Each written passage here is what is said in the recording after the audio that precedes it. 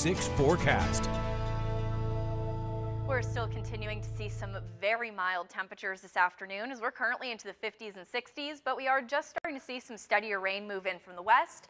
Still staying mostly cloudy for St. Mary's this afternoon. Rain will be moving in over the next couple of hours. Starting off this afternoon at 59 for St. Mary's with a little bit of a breeze from the southeast between around 5 and 10 miles per hour. But taking a look at Doppler 6 satellite and radar, you can see that steadier line of rain just beginning to move in from the west. Seeing some of that steadier rain moving through Somerset into Johnstown, Indiana, and Punxsutawney.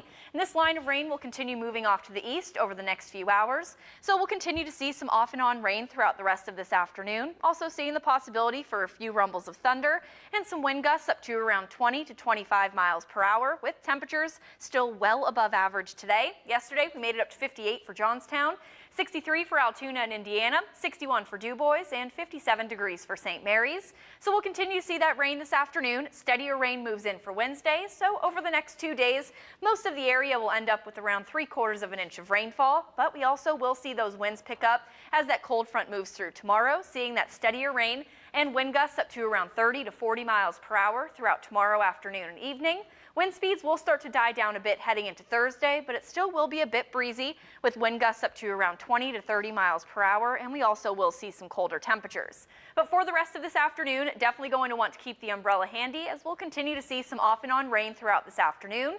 Mostly cloudy skies with highs into the 50s. Steadier rain moves in late tonight and will stick with us throughout most of the day tomorrow. Still seeing highs into the 50s.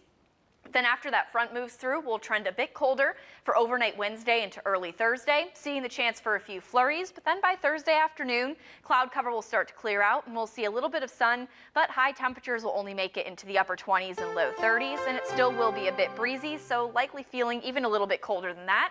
But taking a look at our full 7-day forecast, seeing that rain move through today and tomorrow, high temperatures still into the 50s and 60s. After that front moves through Wednesday, we'll trend a bit colder for Thursday and Friday, seeing highs into the 30s for Thursday, back into the 40s for Friday, but then overall quiet weather will stick around into the weekend and into early next week, as we'll stay mostly dry with partly to mostly sunny skies through early next week and high temperatures warming back up into the 50s and 60s.